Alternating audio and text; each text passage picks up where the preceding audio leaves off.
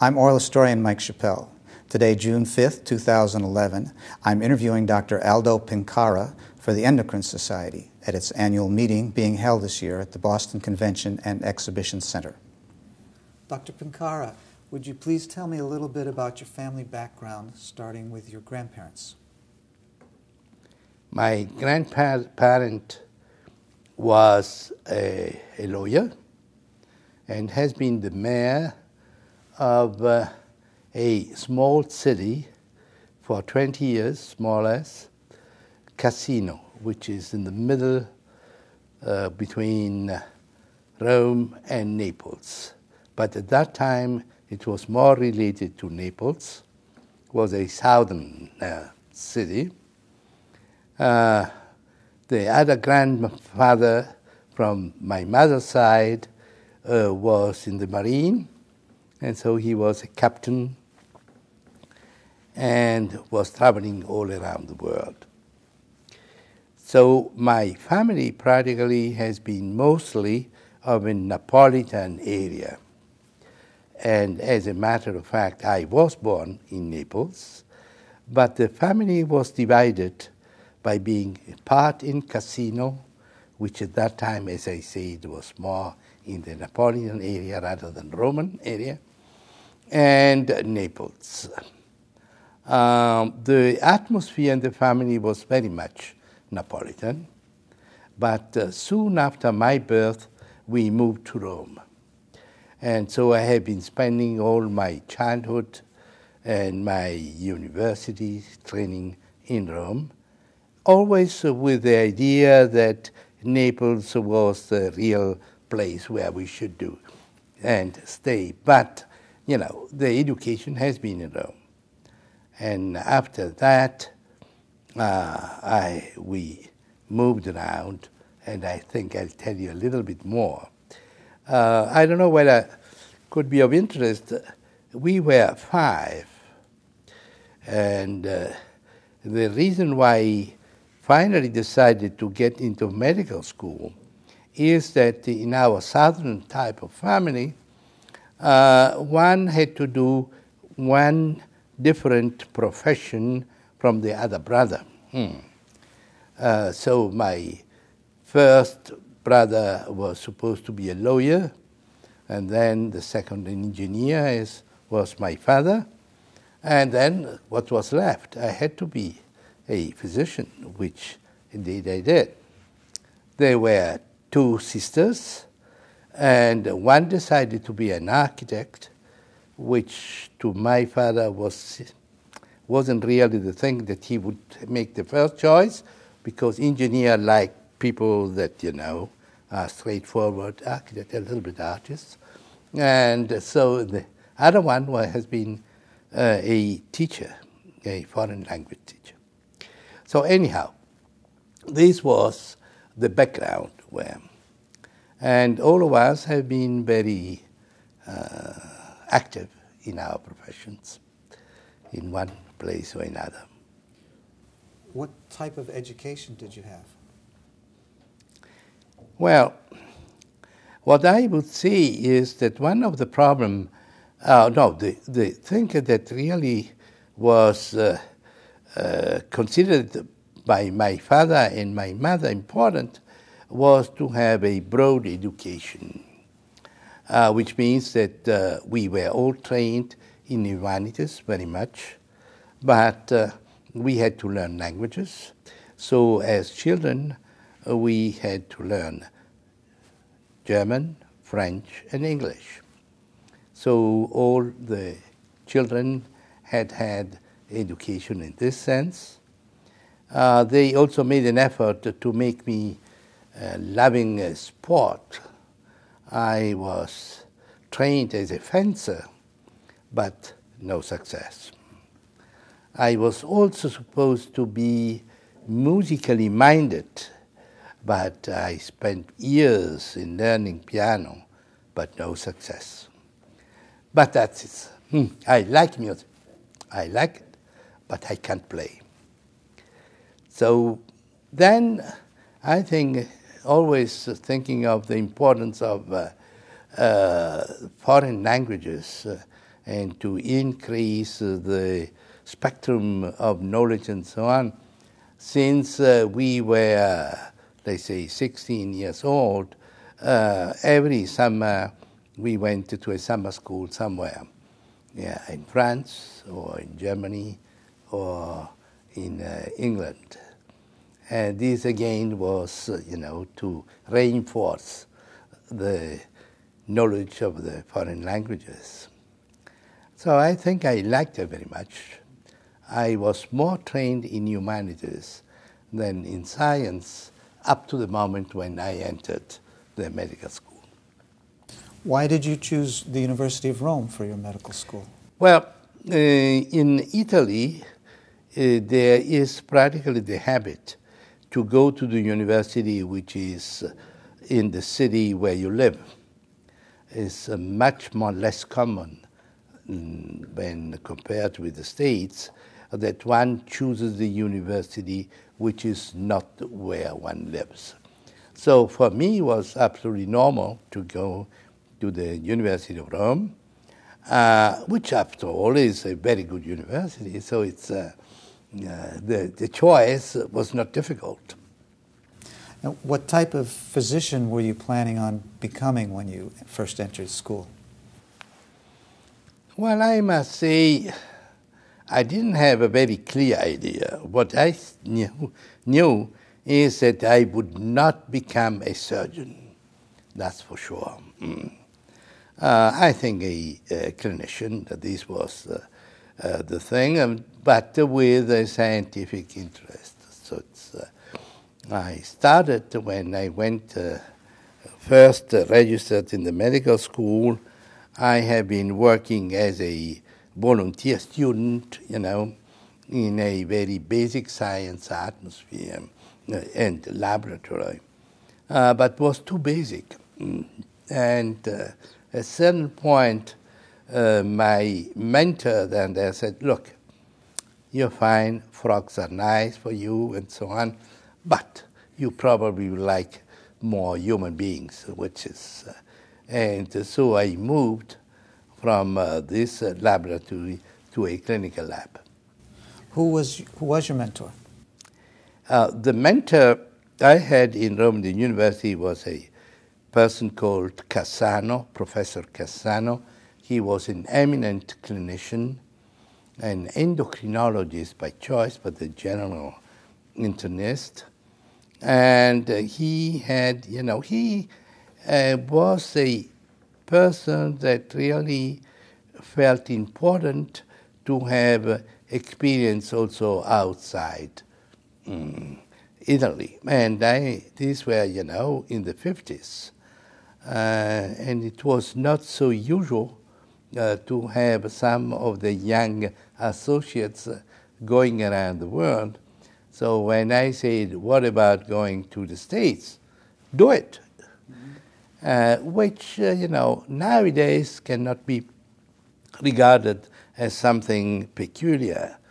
But in this time, in the mid-50s or late 50s, it was something. I mean, to go abroad, spend time, and then coming back. What drew you to clinical endocrinology? Was it this mentor, Professor Cassano? Oh, yeah. Professor Cassano was one of the founders of the Italian Society of Endocrinology. And in this internal medicine environment, most of the interest was in endocrinology. And the thyroid was part of this interest, and there was a second mentor, the name is Baschieri, and he was very much interested in iodine metabolism. And so I got involved in the thyroid with, I would say, a large interest, but not so much focused on research. Then the love with the thyroid research came with an experience I had with in France, in the laboratory of Sergio Lisiski. He has been one of those who really founded in France, the thyroid research was in the group that discovered triiodothyronine in the thyroid. The other big discoverers found it in the blood was Pitt Rivers and Gross that really made most of the work on that. But in the laboratory of Marseille, where Serge Lisiski was, the atmosphere was fantastic. Now, night and day working on chromatography and making by ourselves all the instruments to work. And so from this point, I think I had this major interest in the thyroid. The explosion came when I finally got a fellowship, a Fulbright fellowship and an NIH fellowship, and so came to the States. And it was at the Mass General. And the Massachusetts General Hospital was, and has been always the place which, for me, has been the perfect place where to bind interest in research and clinical activity. So it's, and the thyroid unit at the Mass General, which was located in the Bullfinch building in the basement, was something that, you couldn't even think that could be more active, because there was an activity going on, a number of people coming from all over the world. The people working there, they were fellows from several places in countries of the South America, and from Europe, from Japan, from India, and I think that was a melting pot. If I have to say, if I ever found anything like that, I don't think we could find it. There was a leader, a mentor that all of us have regarded as our really father and inspirator, and that is John Stanbury. And with, the point, John, what he really taught us is, do it by yourself. And we had to do it. And there was, competition in doing, not any. But if I think that over there, Pat de Groot from America, but then Reginald Hall, Jacques Dumont, Christian Becker from Belgium and England. And we had Pretel from Peru, Medeiros from Brazil, Litwak from Chile. And, it's Kanji Torizuka from Japan. And then there was the big association with a big man from India, Ramalinga Swami, that was a friend of John Stanbury. So I think that over there, one could live the entire atmosphere of people who were exchanging ideas, but with a single type of object. One thing which is peculiar in the thyroid is that the research in the thyroid has been very much linked to social applications. Iodine deficiency has been one of the major topics. And if we think that since that time, in the early 60s, now, what has been done in the application of the research in this field, that millions and millions, billions of people have been benefiting from the iodine prophylaxis which came out from this type of research, the prevention of the iodine deficiency disorders related to the brain development. This makes you understand that what you do then has a translation into a clinical and human benefit. So this is another thing which is related to the thyroid research, always in the same sense, is the application to the early diagnosis of congenital hypothyroidism. That the early diagnosis makes possible to prevent the damage of the brain development, so that the people who have this congenital disorder, the lack of thyroid function, then may grow as a normal person. Again, this is part of the social health application. Social medicine. Social medicine. But from the other point of view, I think that most of the things that many of us have been doing is to improve the knowledge in terms of pathogenesis, cause of the disease, and the diagnostic procedures and the treatment. Can I ask you what research you were doing in Boston, in Massachusetts? Well, at the MDH, when I came in, I had about 20 different projects in my mind. And then John Stanbury, after a certain while, he said, look, first you stay there, remain seated, and think what you really want to do. Then after a certain time, he said, did you think? Did you? I said, yes, I did. I now have about 8-10 projects. Look, you select one. That's the thing. So you have to do it. And then I said, look, I want to study the mechanism and the pathogenesis of hyperthyroidism, and so I have to study the problem of TSH and TSH stimulation in that disease. Look, I said, well, I'm not so sure that's TSH, but do that. And if you have, why don't you just get into the problem of the long-acting thyroid stimulator, which was a new thing at that time, and saying, look, but this, if you have really to learn, you should learn the bioassay, which is unavailable here. The guy who does it is over there in Montreal. This was 1962. For me, I came to Boston by ship and to take a plane, So what's that?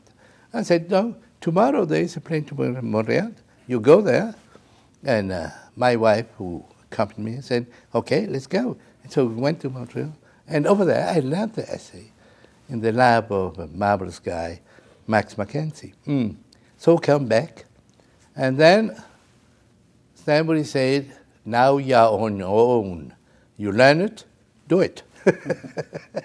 And so this has been the beginning of a long adventure of a love affair with Graves and Graves ophthalmopathy disease and so on that has been continuing for years. What were the circumstances of your being recruited to Pisa in 1970?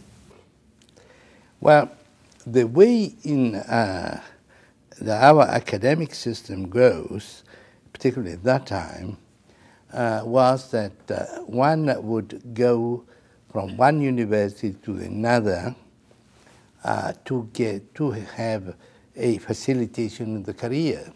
So I was an assistant professor, and when I was in Rome at the University La Sapienza, then my second mentor got the chair in Pisa, and I was going to be promoted to associate professor.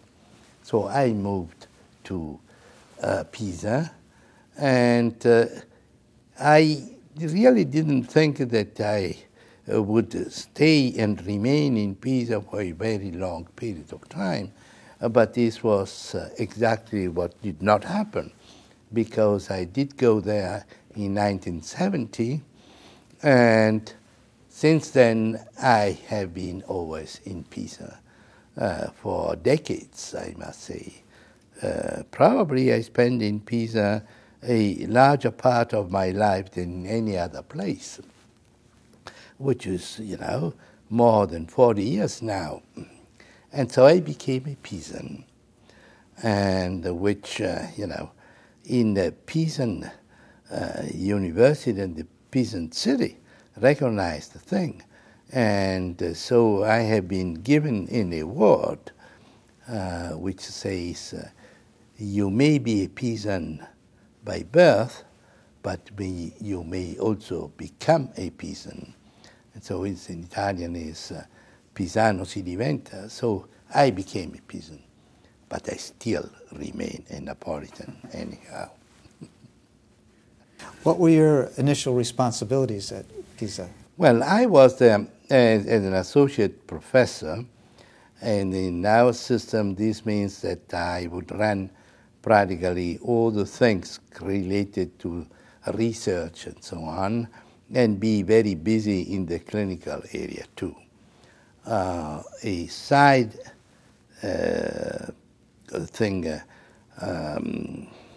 aspect would be to some extent the teaching. The teaching would at that time mainly given by the chair. But then things changed.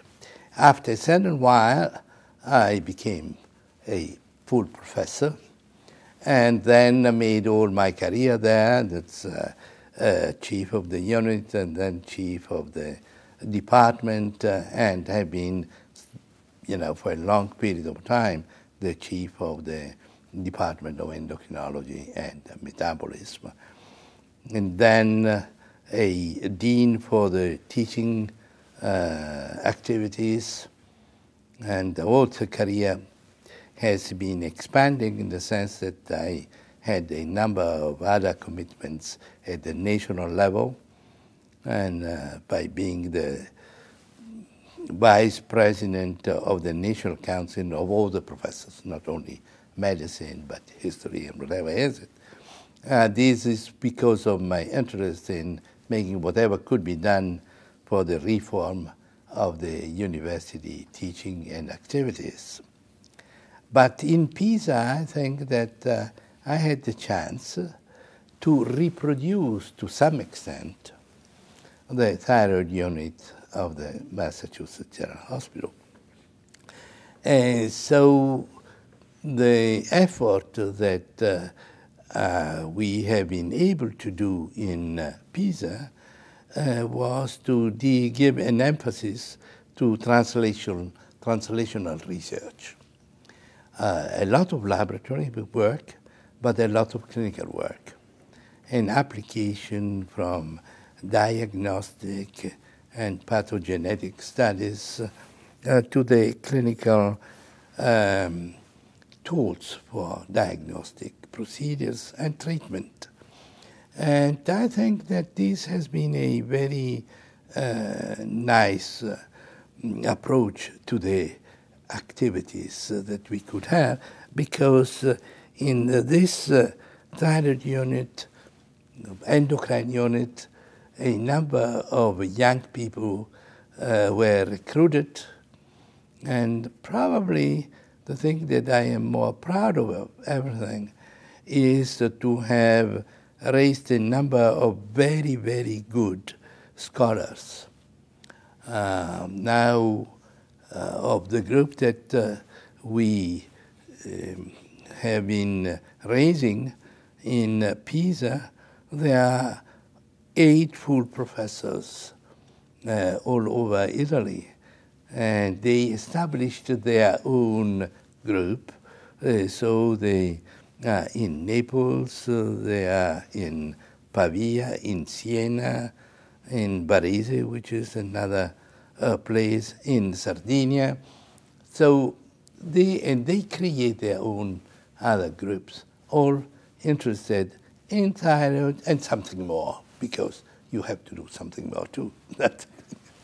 Well, so I think that the important thing is that, when I will finally retire completely, there will be 8 new schools going on. And all of that have been very successful, have been publishing and are publishing interesting things and so on.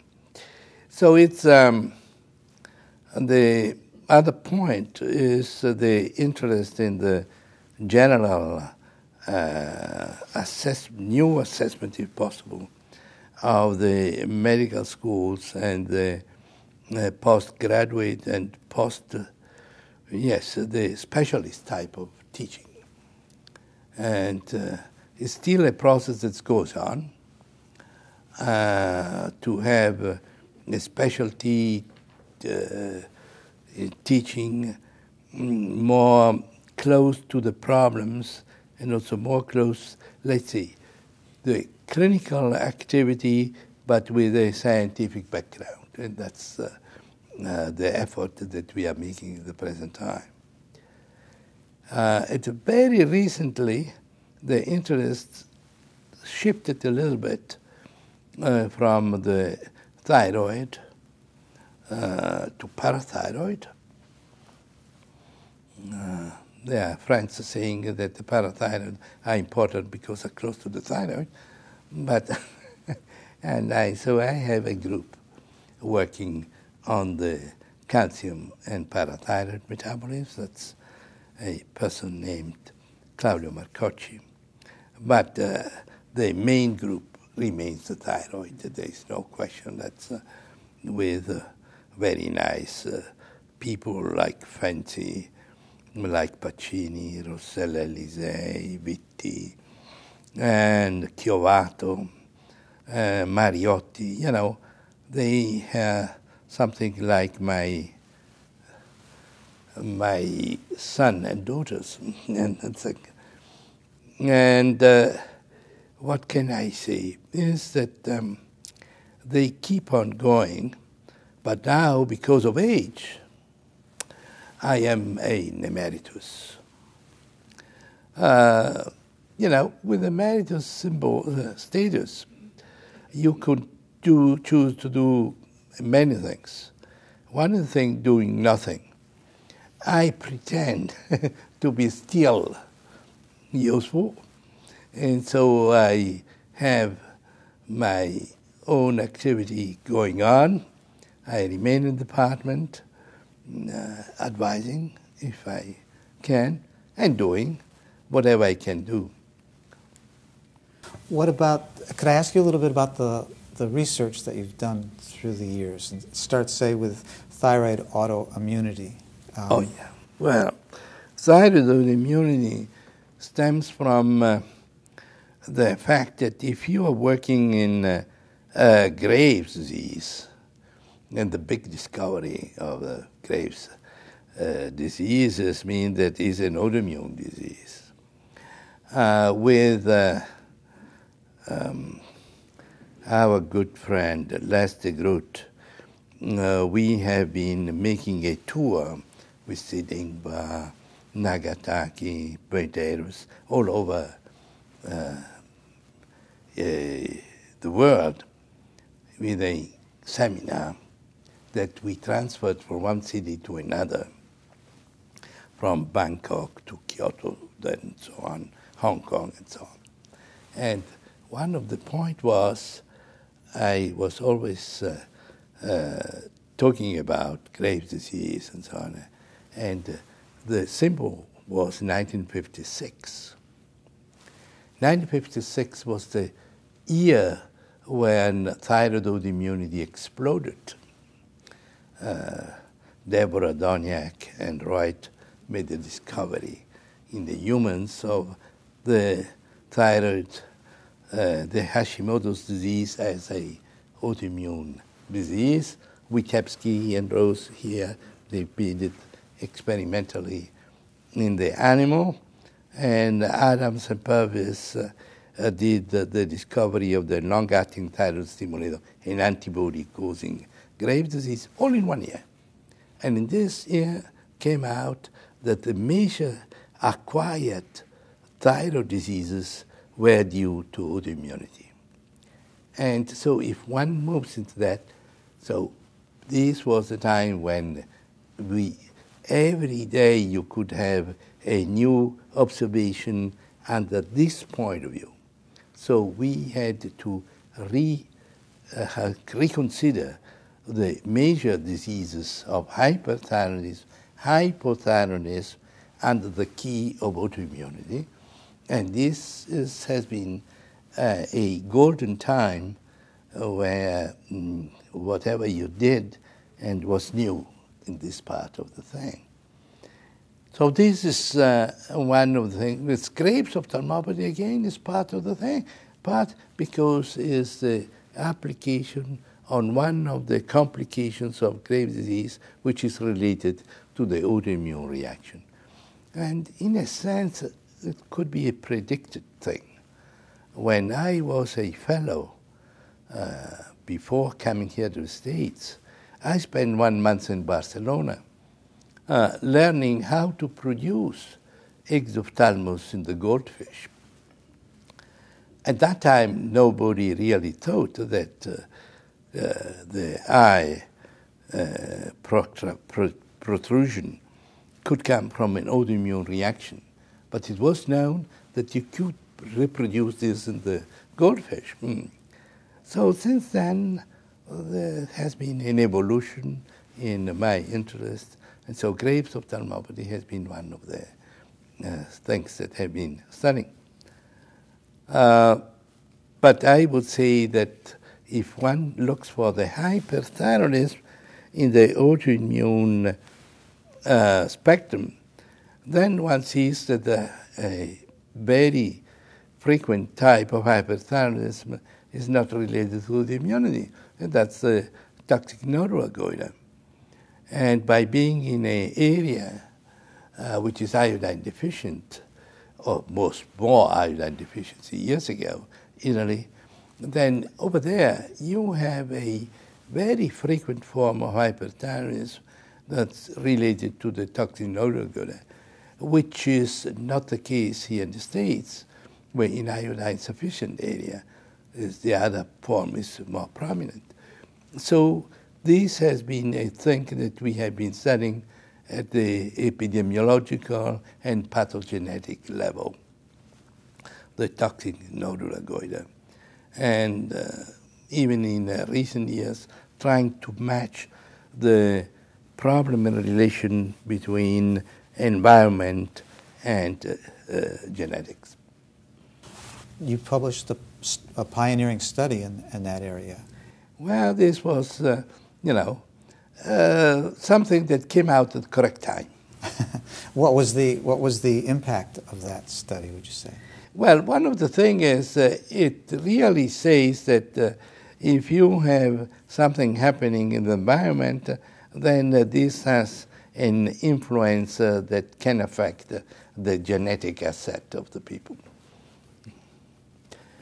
The other areas that I think should probably mention, and certainly one of the major areas is thyroid cancer. Because it's usually said that thyroid cancer is a rare disease. It's much less rare than one can think of. And the fortunate thing of thyroid cancer is that in most cases we have the tools for treatment, which, is an important thing, but not always.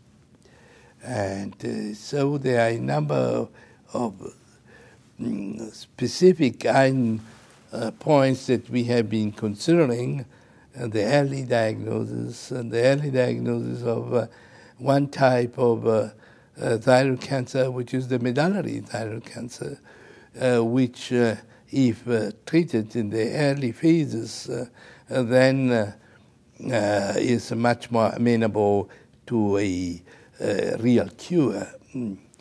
And from this point of view, I think that some of the studies that have been doing in the lab really give to the physician the possibility to start doing something at the correct time with the early diagnosis. But, this is only part of the other aspects, genetic. What tools are you talking about for the early diagnosis? Well, there is a marker of this type of tumor, which is calcitonin. And the calcitonin increases when the tumor is there.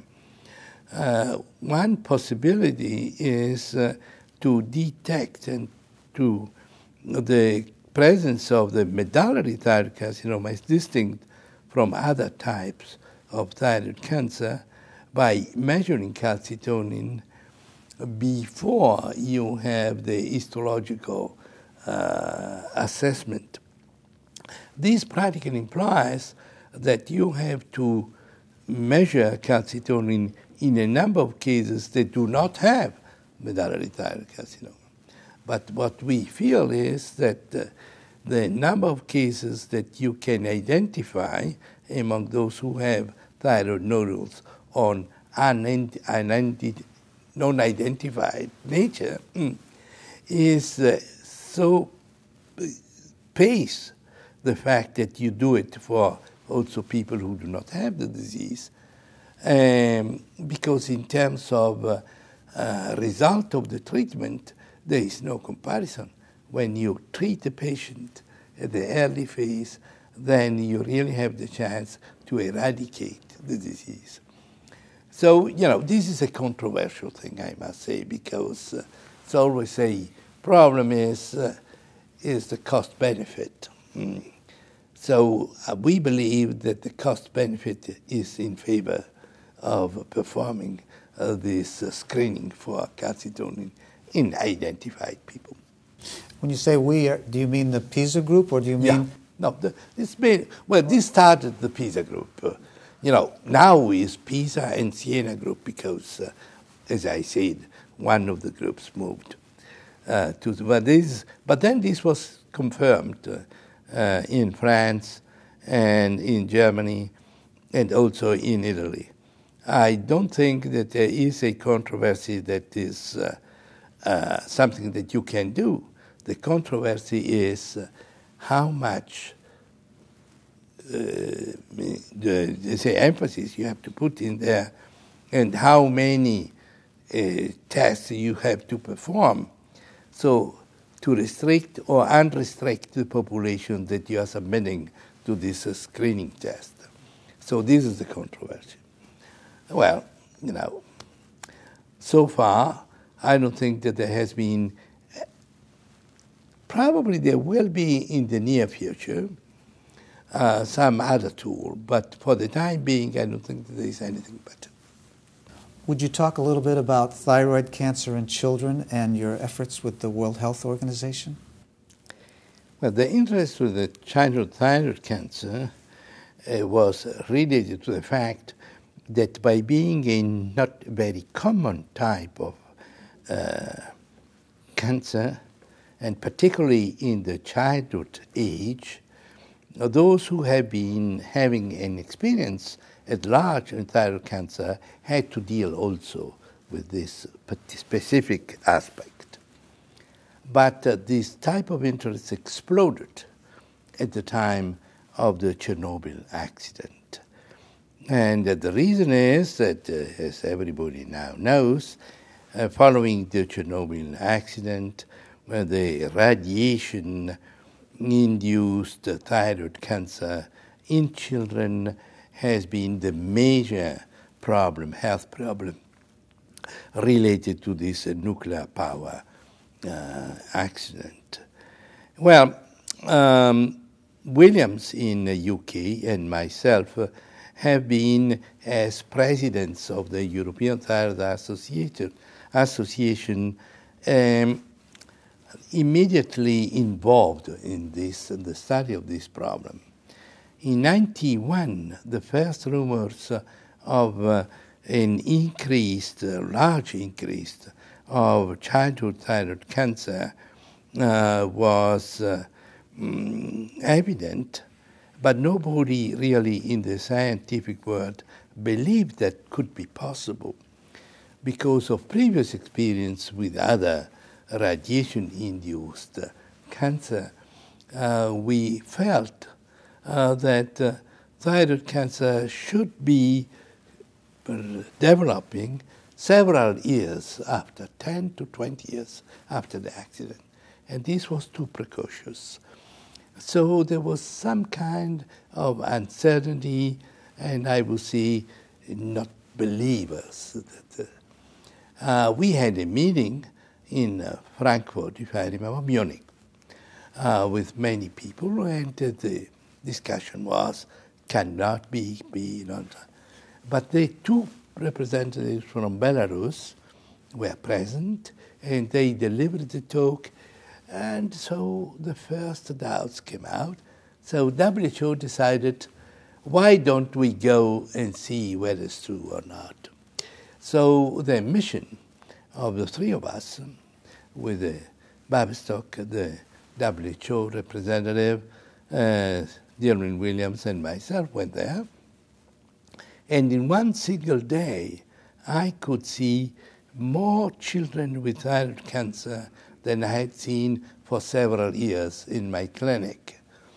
And Williams, who is a pathologist, saw as many histological preparations he had never seen before. So we decided to give this message publicly. Through the WHO? No, well, this was what we did, was to send a report to Nature, because we felt that this was of a major importance.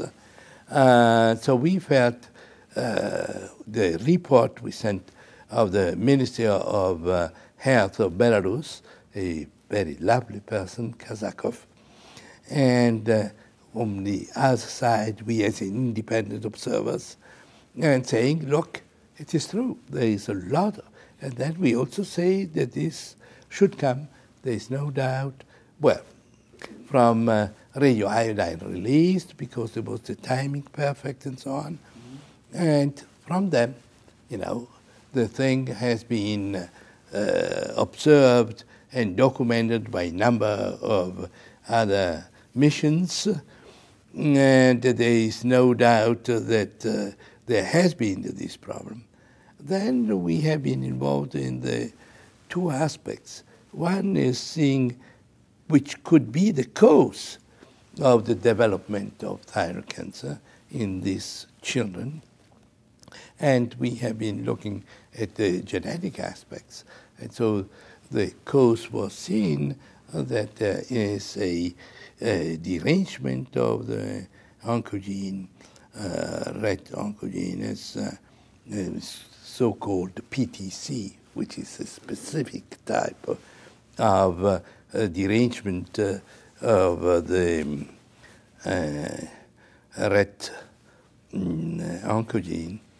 And so since then, a number of other studies have seen that this type of mutations could be induced by radiation, particularly in the children where the thyroid is much more sensitive to radiation.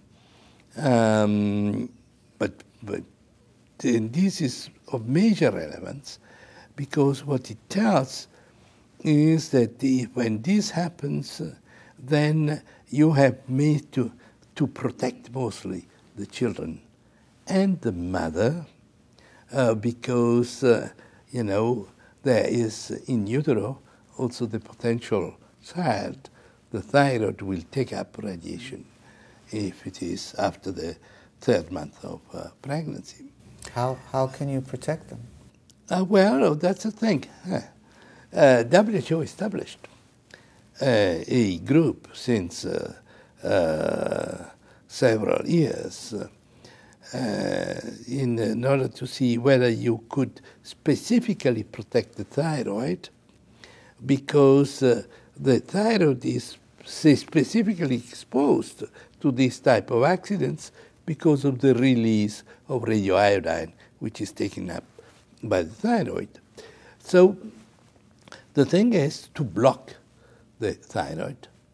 This was known, but the WHO had to establish the timing of the distribution of this large amount of potassium iodide or iodide or iodate. So there are guidelines that have been, I would say, not annually, but periodically seen and revisited. And the commission of people, the committee of people involved several experts so from France, Italy, and of course the United States. And this was another occasion to see very good friends from the States coming and participating in the discussion, such as Jack Robbins and so on. So this is now called, this maneuver or this tool to protect the thyroid is iodine blocking. It's important that has been changed the name, iodine thyroid blocking, from the iodine prophylaxis. Iodine prophylaxis is used with minute amount of micrograms of iodine, which is usually added to salt, to protect from iodine deficiency. Whereas one of the things that the WHO had to establish was to differentiate between this iodine prophylaxis from iodine deficiency from the prophylaxis of the radiation-induced thyroid cancer. And so this is the way. But we recently, with the Fukushima problem, we have to point out one aspect that came out from the Chernobyl studies. What we did see is that if you compare areas in Belarus and Ukraine and Russia that are aware iodine sufficient with those that were at that time iodine deficient, then you could see that there was a major difference in the prevalence of radiation thyroid cancer. In iodine deficient areas, there was 3 times the number of cancer seen with respect to the iodine sufficient. So this is a major point that has been used to promote correction of iodine deficiency. In the case, we hope that there will be not other cases, but in the case one has another accident of that type of order or magnitude. So it's this type of thing. One of the things that I probably would like to stress is that only a few patients of the 6,000 subjects who developed thyroid cancer died because of the disease. Only 15, 17, no more than that, 70. Well, one of the reasons is that it is a type of cancer that has a lot of frequently metastatic disease and so on, but is amenable to treatment. And one of the things, and when we compared the outcome of the treatment in Italian and French children who developed spontaneous thyroid cancer in their childhood with the Belarus, we found no difference in the sense that this type of cancer is susceptible to treatment and the same type of treatment that you use in the sporadic type. Paradoxically, they benefit from the use of radioiodine because destroys the metastatic disease and so on, but that's a curious aspect. You mentioned iodine deficiency and how people suffered more who had more cases who were deficient already. When did you first become involved with the problem of iodine deficiency? Well, it's, by being in Italy, it's difficult not to be involved with iodine deficiency because several areas of Italian regions are aware, and some are still iodine deficient. I tell you a story. When in the early 60s we were at the Mass General Thyroid Unit clinic, there was also a thyroidologist from Austria, Tyrol, and he was from Innsbruck. Myself was Italian, and we were challenged with the patients seen at the thyroid clinic. And first seeing a goiter, we would say this is a typical non-toxic goiter. Whereas in the States they would say that's Hashimoto's disease. It turned out to be Hashimoto's. We, at that time, in Austria and in Italy, would have seen very rarely Hashimoto's disease, but a large number of patients would have goiter. In Italy, millions because of that. Well, now that the iodine deficiency is slowing down, the very big goiters that we used to see, we don't have any endemic cretinism anymore, but we did have it several decades ago. So iodine deficiency is a necessary part of the things that you would like to study if you are a thyroidologist in Italy. So I started soon after my thesis, and as a matter of fact, I did have my medical degree thesis related to this type of problem.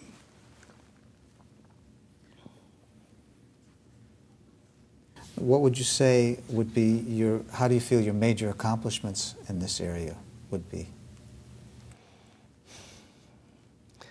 Well, when I was young, I was always remembering this. Nowadays, I would say that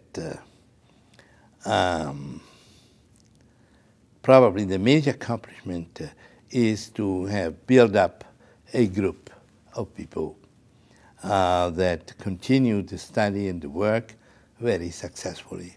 And this is the thing. And I think that if I really can say that I am proud for that, is that this group made possible to have people coming from abroad.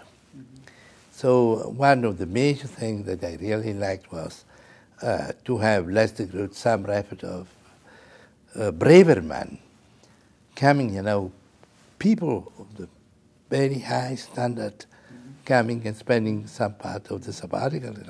So it's Bernal from Spain and Menk from Germany. It's, Was that when you were regional coordinator for the West Central Europe and International Council on Control of Iodine Deficiency Disorders? Well, as a matter of fact, I still remain that. This is the commitment to the social medicine aspects.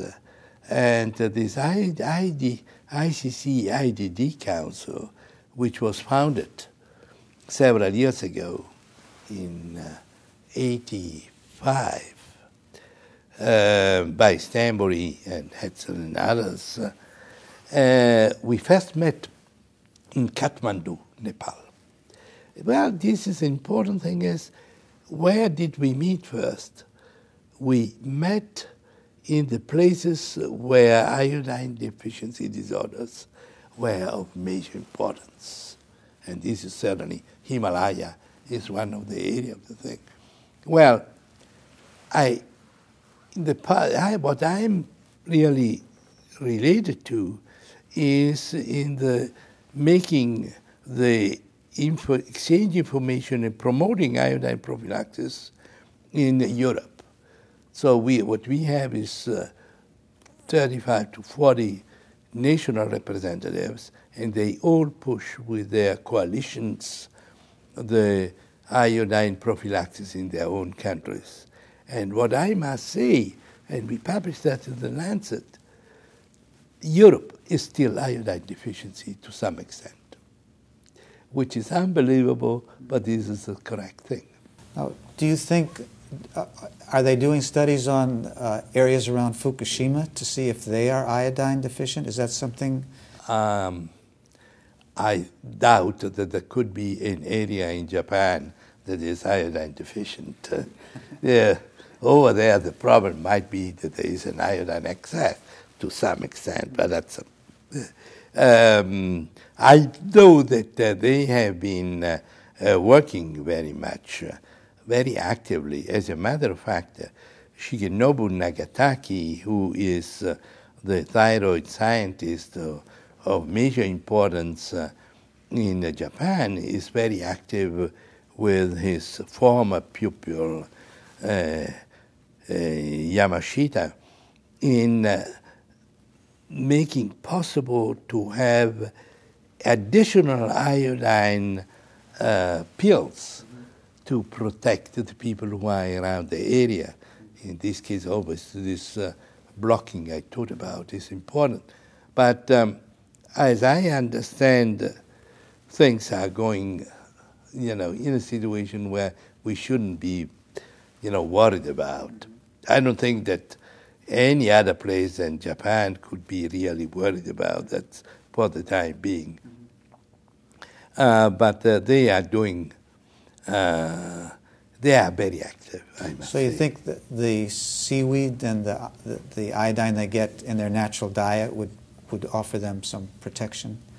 Well, there is no doubt that if they were in the iodine deficient areas of, part of Europe and other parts and so on, would have been a problem. But as far as I understand, the amount of radioactivity which fell down in a large part of Japan were not really, certainly not in Tokyo, and certainly not in Kyoto, I think. I'd like to ask you a little bit about the Endocrine Society. What's been the nature of your relationship with the Endocrine Society over the years? Well, to me, the first association I have been joining is the American Thyroid Association. And I don't think that I skipped more than 1 or 2 meetings all over these years. And then, the American Thyroid Association brings the people that also go to the Endocrine meeting. And so it was part of the other thing is to expand. So I don't think that any year has passed since the late 60s without being here either for the Endocrine or the American or both. Money permitting that, that's is always the problem. But as a matter of fact, the influence has been important for our associations in Europe. We had the American Thyroid Association, and in 1965 said, look, many of the people who had been in the States for training, going back to Europe, decided, why should we always come here? At that time we used to go to Atlantic City, these sort of things. Well, let's have our association. So we made the European Thyroid Association. For the Endocrine Society, we have the Endocrine in Europe societies for each of the countries. But since a few a couple of years ago, it was decided to have the European Endocrine Society. But in spite of that, I think I like to travel and come to the Endocrine Society here in the States as frequent, or perhaps even more frequent, than I go to the European Endocrine Society because of tradition. Not that. But, nowadays it becomes a little bit difficult to participate in everything because we have the international meetings, then we have the national meetings. And so when you are, a old guy, you have to choose. But, whenever I come here to the endocrine meeting or the Thyroid Association meetings, I find an enormous amount of friends. So dinners are always busy. Okay, thank you.